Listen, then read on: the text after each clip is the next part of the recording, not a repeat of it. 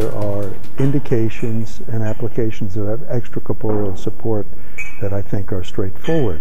I'm only trying to present the information we have with regard to using extracorporeal support as a treatment for patients with severe hypoxic lung failure. Right. There, I do not see compelling evidence that extracorporeal support is followed by more favorable outcomes than other approaches that are used. So I wouldn't dare to claim that there would never be a patient with lung failure for whom extracorporeal support is appropriate or indicated. I just don't know how to identify that patient.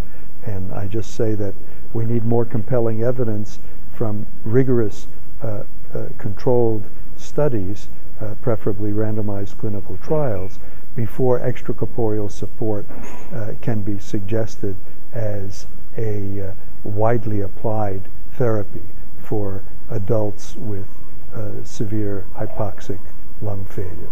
The H1N1 is one subset of patients with severe hypoxemic lung failure for whom the evidence is not clear at all that ECMO is indicated. There are probably others.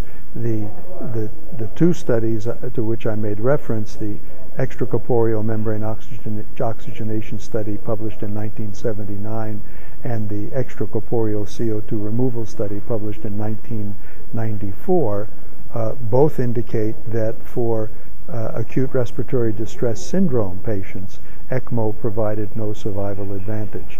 And those were not H1N1 novel influenza patients, as far as we know.